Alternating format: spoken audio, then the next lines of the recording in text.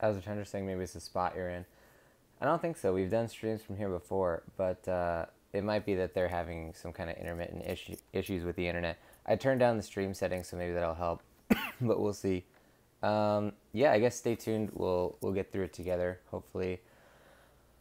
Huh. The hotel doesn't seem to like me doing my intro thing, so maybe if somebody just posts the exclamation mark welcome, then that will replace the idea of the intro that I say. So let's get to our Assassin's Creed live reading. I'll try and keep an eye on the internet settings while we do it, and we will read the book live on stream as we have been. So up to this point in the story, we have met this new character. I believe his name is Hepzibah, and his wife and daughter, or wife and son rather.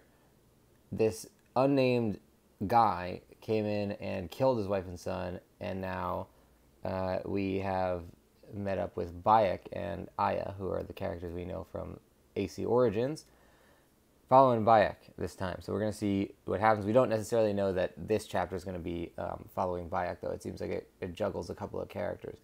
Skittle Kitty SMF is in here. Welcome, Skittle Kitty, to the stream.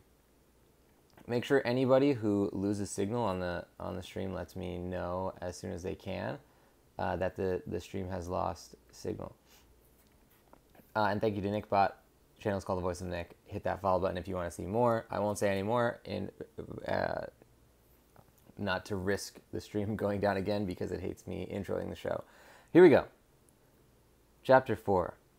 The next morning, I awoke to a feeling of melancholy that seemed to permeate the air in my room, and for a moment or so, fuzzily trying to navigate that period when the real world and the world of sleep are inseparably tangled, I lay wondering what was wrong. What in my world was so strange and different all of a sudden, until I remembered. It all came back. I remembered my mother, standing with her arms folded in the dusk, her lips thin so hard they were almost white, and her eyes afire. In the street outside our house, tethered, was my father's horse. His bags already slung over it, and just seeing them there had brought the news closer to home, the realization hitting me like a low punch. When I looked at Aya, she returned my gaze, eyes flecked with worry. Then my father had appeared, only to be brought up short by the sight of the townsfolk assembled there, shaking his head, continuing with his preparations. Amos, he said, appealing to my mother, but if he was hoping for understanding there, he received none. Rabia had arrived. She and my father had exchanged whispered words, none of which seemed to satisfy Rabia, judging by the expression she wore. She and my mother were clearly of one mind. She was shaking her head, trying to impress something on my father, but whatever it was, he paid her no heed, refusing to speak to her in the privacy of our home, insisting he needed to leave at once. Welcome, guys. We're doing a live reading of Assassin's Creed Origins Desert Oath, the AC Origins tie-in book.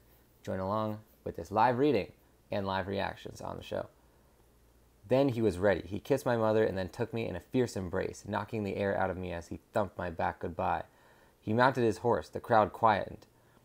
You took an oath, Sabu, said Rabia, but there was a calmness about her, as though accepting the turn of events. I have taken many oaths, Rabia, he said. Who will protect Siwa now? Called a voice from the crowd. Without me here, you'll need a lot less protection, he called back. And with that, he drew his horse back around and set off, choosing a path through the townsfolk and heading towards the oasis and away from Siwa.